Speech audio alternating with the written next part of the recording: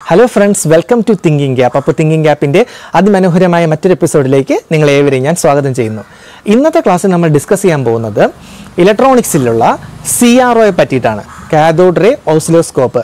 ഈ ക്ലാസ് ബിടെക്കാർക്കും അതുപോലെ തന്നെ PSCക്കാർക്കും ഒരുപോലെ തന്നെ പ്രയോജനമുള്ളതാണ്. അതുകൊണ്ട് നിങ്ങൾ ഒരു കാരണവശാലും ഈ ക്ലാസ്സുകൾ മിസ് ചെയ്യരുത്. നമുക്ക് അധികം സമയം കളയേണ്ട, നേരെ ക്ലാസ്സിലേക്ക് പോകാം. അപ്പോൾ ഇന്നത്തെ ക്ലാസ്സിൽ നമ്മൾ ഡിസ്കസ് ചെയ്യാൻ പോകുന്നത് ഒരു ഇമ്പോർട്ടൻ്റ് ആയിട്ടുള്ള ടോപ്പിക്കാണ്. That is cathode ray oscilloscope.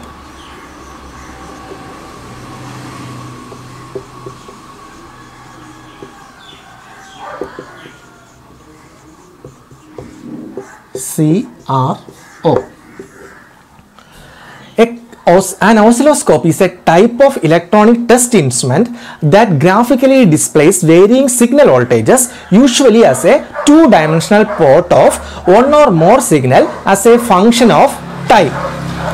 The waveform can then be analyzed for properties such as first one,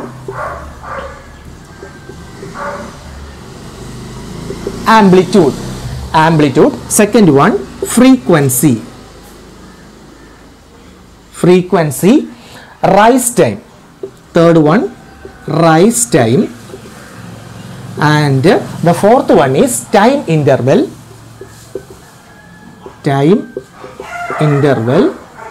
and fifth one, distortion, etc. These are all about cathode ray oscilloscope. An oscilloscope is a type of electronic test instrument that graphically display varying signal voltages, usually as a two-dimensional port. The waveform can then be analyzed as the properties such as amplitude, frequency, rise time, time interval, and distortion, etc. So, this is the picture of a CRO. The front panel is typically divided into four sections. First one, the display. Display means which is a cathode ray tube. Second one, vertical controls, which controls the height of the displayed signal. Volt per division sector knob is found in this section. Volts per division sector knob is found in this section.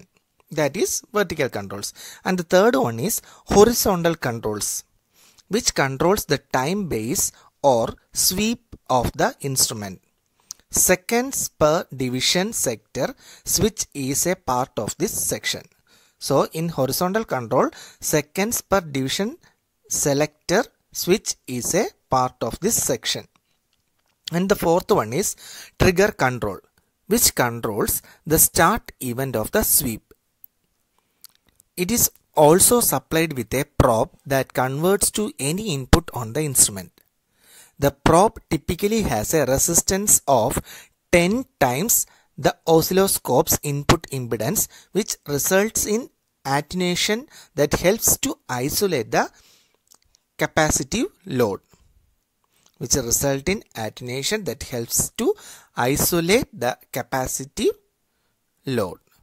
We are going to discussing about the working of CRT, that is cathode ray tube.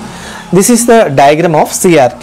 The important parts are pins, base, heater, cathode, grid, pre-accelerating focusing anode, accelerating anode, horizontal deflection plate, vertical deflection plate, aqueduct coating, phosphorus screen, horizontal deflection plate, and electron gun. So we can go to the working of CRT. The working of CRT depends on the movement of electron beams. The working of CRT depends on the movement of electron beams. The electron gun is the source of electron beams. The electron gun has a heater, cathode, grid, pre-accelerating focusing anode, and accelerating anode. The electron gun has a heater, pre-accelerating node, cathode, grid, focusing anode, accelerating anode.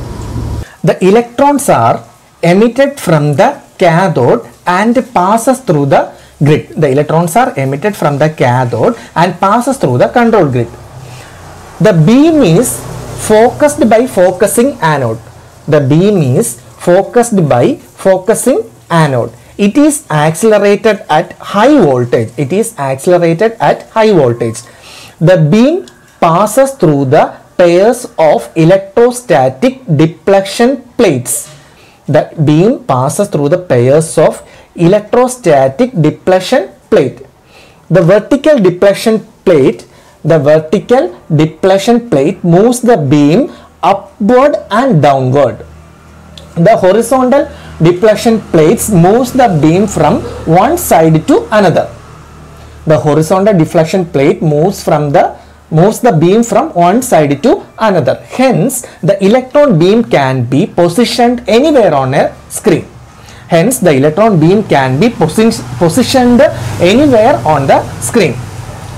The front of CRT is called faceplate. The front of CRT is called faceplate. The internal surface of faceplate is coated with phosphor. Which converts the electrical energy into light energy, and it is called fluorescence. So, the internal surface of faceplate is coated with the phosphor, which convert the electrical energy into light energy, and it is called a fluorescence. Next, Aquadag is a graphite coating on the inner side of CRT. Aquadag is a graphite coating on the inner side of CRT sidewalls for collecting secondary electrons so that the CRT does not get heated up due to their collisions. So, Aquadag is a graphite coating on the inner side of the CRT sidewalls for collecting secondary electrons so that the CRT does not get heated up due to their collision. Next, the working part of a CRT are enclosed in a vacuum glass envelope so that the emitted electron can easily move from one end to the tube of the other. The working parts of CRT are enclosed in a vacuum glass envelope so that the emitted electron can easily move from one end of the tube to another. Next, we are going to discussing about Lissajous pattern. Lissajous pattern വളരെ important ആയിട്ടുള്ള ടോപ്പിക്കാണ്. അത് BTech വിദ്യാർത്ഥികൾക്ക് അവരുടെ വൈവയ്ക്കും അതുപോലെ തന്നെ കേരള PSCയുടെ ഇതിനും അതിൻ്റെ ഫേസ് ഡയഗ്രാം തന്നിട്ട് അതിൻ്റെ ഫേസ് ഇത് എത്രയാണെന്നുള്ളത് കണ്ടുപിടിക്കാനായിട്ട് ചോദിക്കും. അതുകൊണ്ട് ഒരിക്കലും സ്കിപ്പ് ചെയ്യാതെ ഈ പോർഷൻ നിങ്ങൾ നന്നായിട്ട് പഠിച്ചിട്ട് വേണം PSC എക്സാംസിന് പോകാനായിട്ട്. നമുക്ക് നേരെ ആ ക്ലാസ്സിലേക്ക് പോകാം. We are going to discussing about Lissajous curve. An important functionality of CRO is the XY node that can be used for signal analysis by feeding a reference signal into one axis and the signal to be measured into the other axis. It results in a complex looping pattern referred to as Lissajous curve. It results in a complex looping pattern that is referred to as Lissajous curve.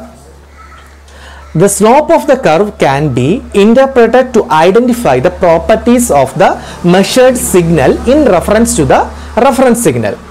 The shape of the curve can be interpreted to identify the properties of the measured signal in reference to the reference signal. So, let us look at a pattern of Lissajous signal and their inference. Next, we are going to discussing about Lissajous pattern and their inference. The first Lissajous pattern is like this, and the inference is the signals are in phase. And the second one is like this. The phase difference is 45 degree. Next Lissajous pattern is this, and their inference is the phase difference is equal to 45 degree. And the third one is like this. The inference is out of phase difference is equal to 90 degree. Out of phase difference is equal to 90 degree. So, in this one, the phase difference is equal to 135 degree. The shape is like this. Phase difference is equal to 135 degree. And the fifth one is, the shape is like this, and the phase difference is equal to 180 degree. And we can write like this, y2, y1, x1, x2. Phase difference phi is equal to sin inverse x1 by x2 is equal to sin inverse y1 divided by y2. Phase difference phi is equal to sin inverse x1 divided by x2 is equal to sin inverse y1 divided by y2. So, next is the ratio frequency is equal to fy divided by fx. Fy means number of intersections with horizontal line divided by Fx number of intersection with the vertical line. Number of intersection with the horizontal line divided by number of intersection with the vertical line. For example, consider this diagram. So Fy divided by Fx. Fy means number of intersection with the horizontal line. So horizontal line 4 divided by number of intersection with the vertical line. Fx 2. So the answer is equal to 2. അപ്പോൾ നമ്മുടെ ഇന്നത്തെ CRO പറ്റിയിട്ടുള്ള class ഇവിടെ അവസാനിച്ചിരിക്കുകയാണ്. ഇന്നത്തെ class നിങ്ങൾക്ക് ഇഷ്ടമായെന്ന് ഞങ്ങൾ വിചാരിക്കുന്നു. ഞങ്ങളുടെ കൂടുതൽ ക്ലാസ് കാണുന്നതിലേക്ക് വേണ്ടിയിട്ട് നിങ്ങൾ ഞങ്ങളുടെ ചാനൽ ലൈക്ക് ചെയ്യുക, ഷെയർ ചെയ്യുക ആൻഡ് സബ്സ്ക്രൈബ് ചെയ്യുക.